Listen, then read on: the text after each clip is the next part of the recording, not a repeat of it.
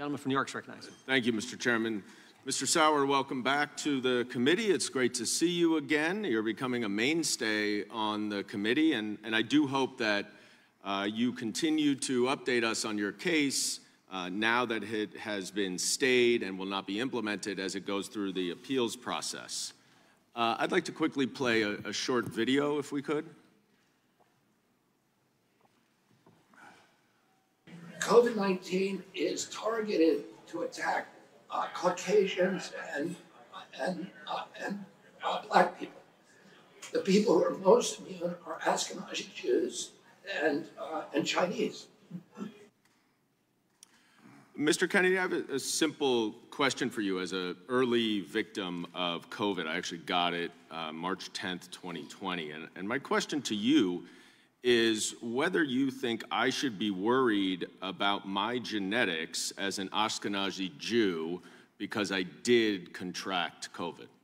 No, not at all. And that statement that you saw there is a truncated version of a larger statement. No, I understand. You issued a clarification. Where I was describing, I understand. Hold on. I had a simple question. You're now going on and reclaiming my time.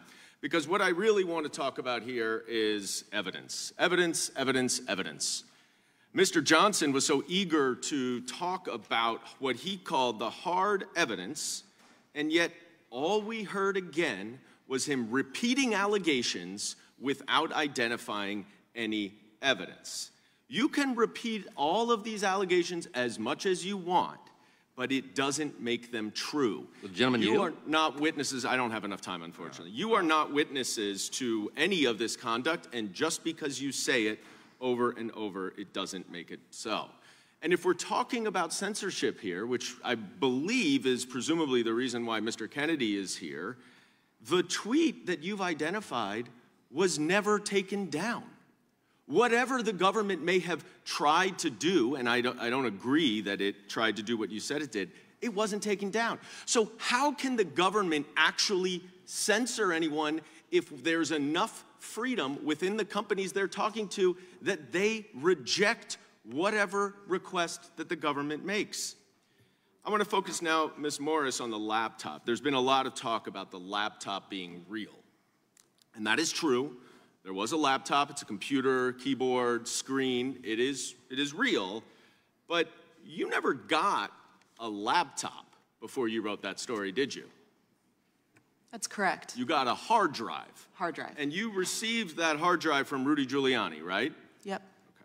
Who had been openly associating with an agent of Russian intelligence in the months leading up to your story. You agree with that, right? I guess. Now, did you do a forensic examination of that hard drive before you printed your story?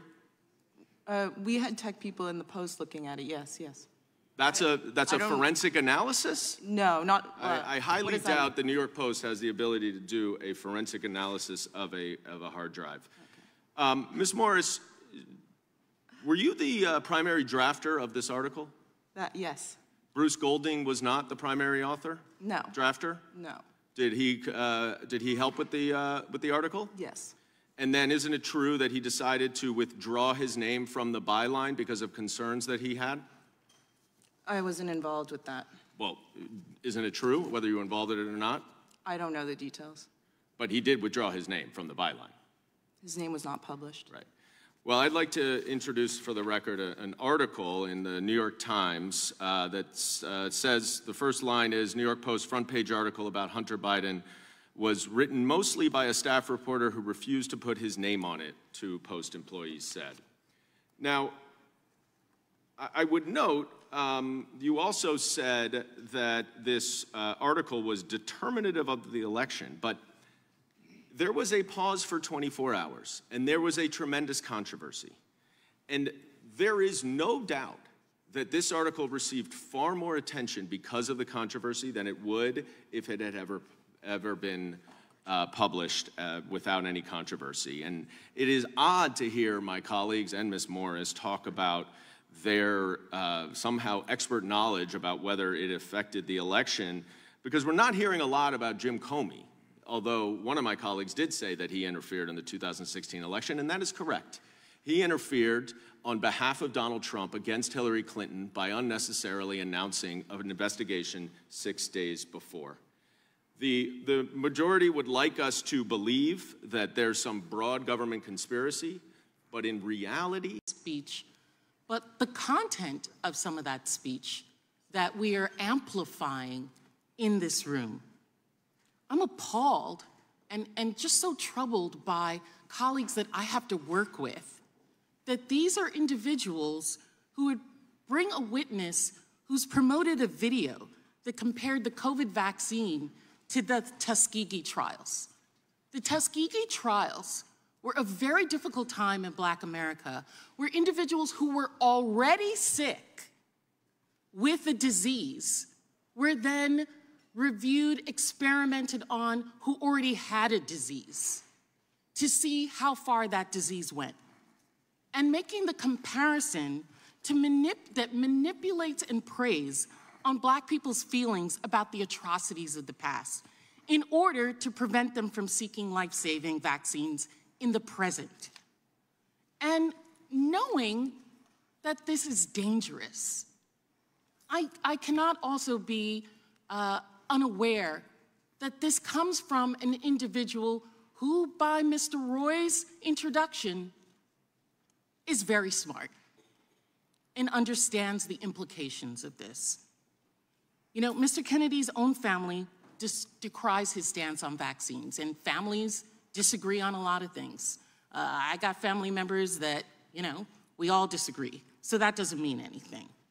But the fact that he has famously sent a request to a party guest that they had to be vaccinated to come to his party. And I'd like to introduce into the record a letter from Louis Silkin, a law firm representing Mr. Kennedy, which states, as he has stated repeatedly, he vaccinated all his children, and I'd like that to be introduced into the record, but tells the Black community and myself, a mother of 5 Black children, that I should really be careful and not necessarily have the same safeguards to protect my family, my children, from a virus that has killed millions of people because I'm Black.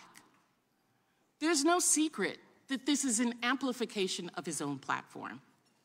You know, I'm not going to talk about the money that's received from the Children's Health Defense, from his anti-vaccine organization that's responsible for a majority of the false information out there about COVID, and the notoriety that's gained from it by manipulating Black and other vulnerable communities to propagate these pseudosciences. Ms. Wiley, are you aware of the phrase superhuman yet subhumanization? I can't say I'm aware of the phrase. I am aware of the viewpoint. And can you share what you believe that to mean when it comes to Black people? Well, sadly and unfortunately, we have a history in this country where Black people were both by law and by social view viewed as inferior and subhuman, and that there were stereotypes attached to that that includes all kinds of myth about the ability to disregard both the health needs, health conditions, and disparities that exist for Black people and in Black communities, to the detriment not only of the health of people who are Black, but also to public health by not taking good, sound Yes, that, you know, positions. in chattel slavery, you don't have to feed them the same way because they can take it. They can handle that. They don't need as much. Or now with COVID, they've got superhuman genes that they don't need to get the same vaccines in, and they may be more susceptible if you get vaccines. Ms. Wiley, why do you think someone might choose to target the Black community for false health information about vaccines? Well, I can't say that I can sit in a position to explain why anyone would do that.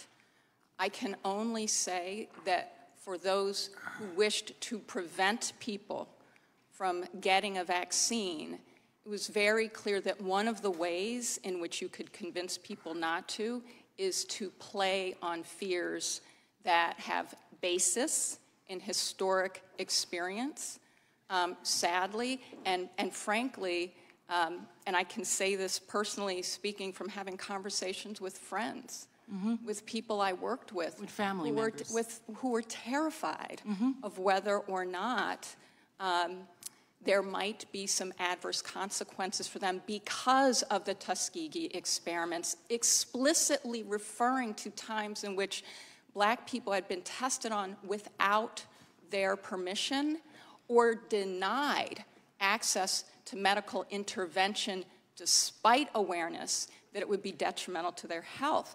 That distrust has historical fact. And we have come to a point where, in terms of the COVID vaccine and what we were being told by scientists, including the ways in which both the CDC, the World Health Organization, and others were examining, were actually putting out factual information, both about the degree to which testing and trials before approval had included people who were Black, people who were Asian, and therefore had more basis in fact to be able to state scientifically. Time of the gentlelady has expired. Gentlelady yields back. The gentleman from North Dakota is recognized. Thank you, Mr. Chairman, and I'd like to yield my time to Representative Massey. I thank the gentleman from North Dakota. Wow, the irony and cognitive dissonance from the other side of the aisle. It's deafening. You could cut it with a knife. They are at the same time denying that censorship is occurring, but suggesting that there's more material that needs to be censored.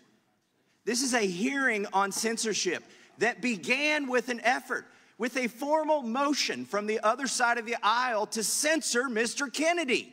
They do not want him to speak, yet that is the topic of this hearing. They have kept him from speaking. A collusion between the government and private organizations. Mr. Kennedy, in your opening statement, you introduced us to this word malinformation.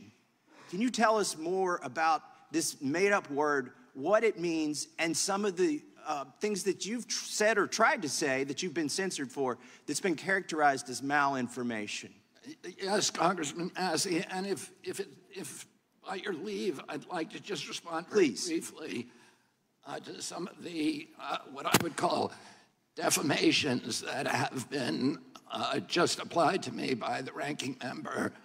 I'm happy to talk to you about my opinions on these issues, what you have stated and tried to associate me with through guilt by association is simply inaccurate. Virtually everything, every statement that you just made about me is inaccurate. I have never advised Black Americans not to receive vaccines. At one point you say I'm anti-vax, and that's a bad thing. The other moment you point out that all my children are vax. I'm fully compliant with the vaccine schedule myself, except for COVID. I took flu vaccines for 20 years straight. I have never been anti-vax. I have never told the public avoid vaccination.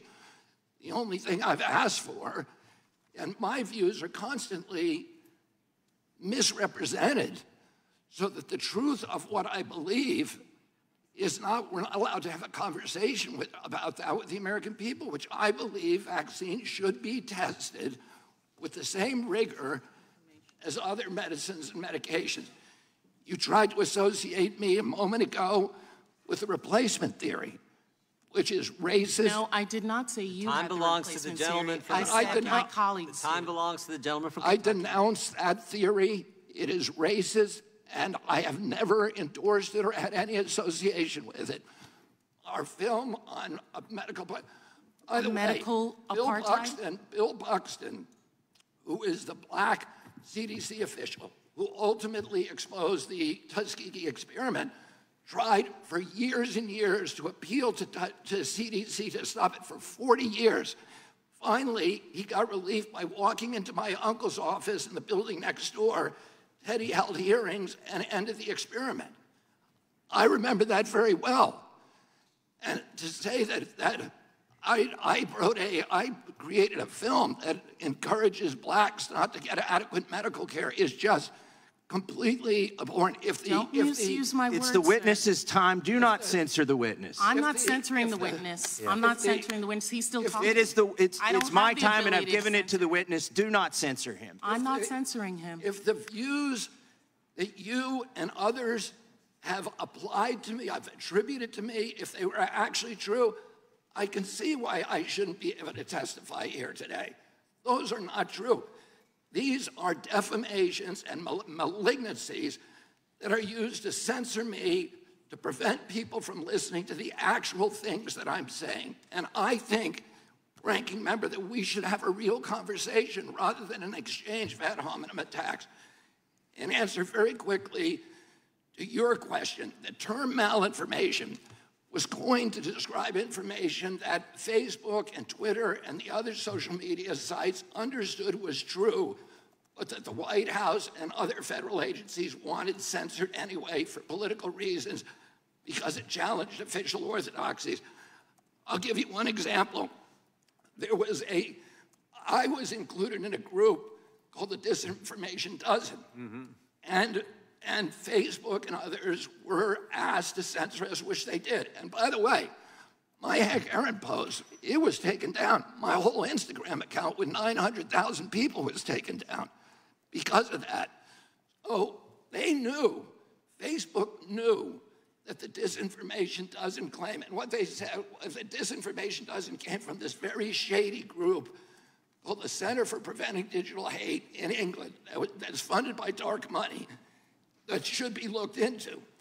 They claim that 65% of the vaccine misinformation on the internet was generated by those 12 people. Facebook itself said that is impossible. That is false information. We know that not to be true. And yet, when the White House asked them to censor this Disinformation Dozen, including me, they did it anyway when they knew it to be untrue. My time has expired. I yield back. Gentleman yields back. Mr. Chairman, I have a unanimous consent motion before we head to UC votes. from the gentleman from New York. I would like to introduce page 2 of the transcript of Laura Demlow, where specifically she says, she's asked if someone were to leave here today, were to leave at this interview and were to suggest or imply or state that when you said, quote, the laptop was real, unquote, that it meant that the FBI had affirmatively determined in October 2020 that the laptop belonged to Hunter Biden, that the contents belonged to Hunter Biden, that the contents had not been manipulated in some way, they would be misrepresenting what you said, correct? Answer, they would be misrepresenting what I said because I don't have much knowledge of that. Without objection, I think that's already been introduced, but without objection, we'll do it again. Sorry, it's page 55. We stand in recess for approximately 45 minutes, and we'll be back and right back at it. Thank you all, and you can head in the back room.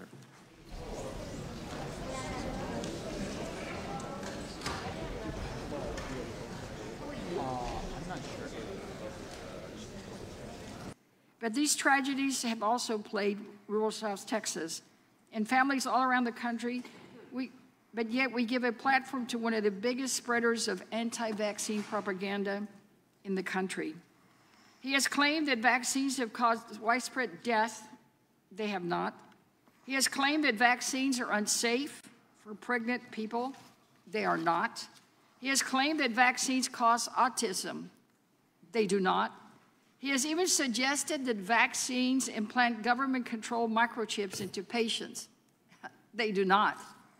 As crazy as Mr. Kennedy's theories are, he has been able to effectively spread false medical information throughout our communities due to his prestigious family's name, his deep pockets, and his websites that publish patently false health and medical information. By inviting him here today, extreme MAGA Republicans elevate a man who tells others that vaccines aren't safe, but vaccines his own children for protection. And it was noted earlier, even asked guests to his party to be vaccinated. 3 billion lives were saved by the COVID-19 vaccine. And if anti-vaccine advocates like Mr. Kennedy did not continuously flood our communities with false health and medical information, more lives could have been saved. Ms. Wiley, thank you for your opening remarks. because that was the reality that New York and so many communities across the country faced. We know that sensational false information spreads much faster than accurate information. From your personal experience, is that true? It is true, and actually one of the ways that the social media companies, which are the places where the rules are determined, and I think it's important when we keep talking about censorship that they have the power and the legal right to decide what content is on their site, and we're talking about their policies here and their enforcement or failure to enforce them. We've actually raised alarm bells at the Leadership Conference for Civil and Human Rights about the fact that they have not sufficiently enforced their own policies and that this has led to harm, very dangerous harm, which we've talked about. But I just want to point this out as well. The social media companies actually use algorithms to elevate content that it finds draws users. And that's why there is research that shows, far from suppressing right-wing and extremist speech, that actually the algorithms used by social media has elevated them. And that's true from the New York Stern School that has a study out from 2021. That testimony, I think, has occurred in Congress.